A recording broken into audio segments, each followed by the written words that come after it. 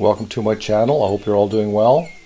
Today's episode is coming from Cuba, specifically the botanical gardens in Cienfuegos. And the plants for today are Copernicia palms. This botanical garden has hundreds of palms collected from all over the world, and they have been here for over a century.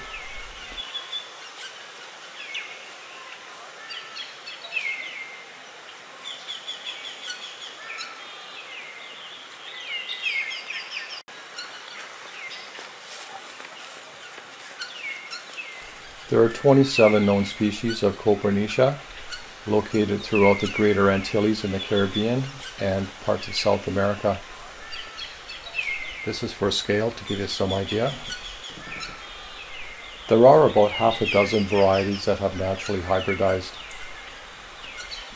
They prefer full sun but will tolerate light shade and with an ample amount of rain, although they will take several weeks if not months without rain, so long as the soil is moisture retentive.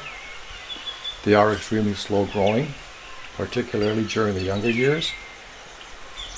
Copernicia Macroglossa can take many decades to form a skirt this dense. They can make very dramatic plants in the landscape, so long as you have the zone to support it.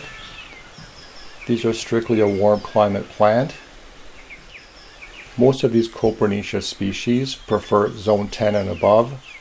Zone 11 would be even better, since they are such a slow growing palm. You don't want to retard their growth. They prefer temperatures above 40 or 45 degrees Fahrenheit, or +5 to +7. There's only a couple of species that will survive, let's say zone 9 in the deep south, so long as it's a very brief cold spell.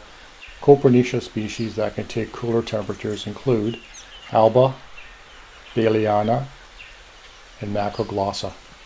Many of these trees serve as nesting sites for the Cuban palm swift. The nests are built within the fronds, which form the skirt. These birds rapidly fly around catching insects, and they fly in and out between the dead fronds to feed their nestlings.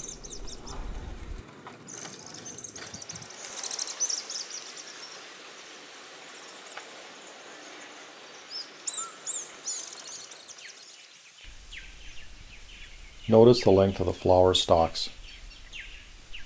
The flower stalks are well proud of the canopy and can reach quite a length. The flower stalks on Copernicia palms can be quite long and heavily branched, whereas in many other palm trees, the fruit and flowers are produced closer to the trunk.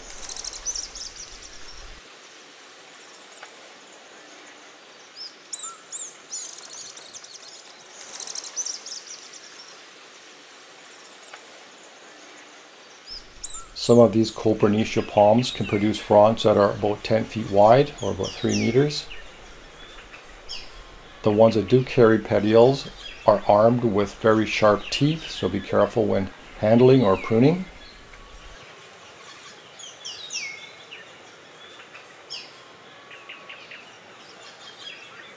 Copernicia Macroglossa, sometimes called the petticoat palm. These palms have virtually no petioles, so as the old leaves die, they form a skirt, hence the name petticoat. This is to give you some idea of scale. These are extremely slow growing palms, and as they age, they form a skirt around the plant, and it takes many decades for a plant to reach a size this big.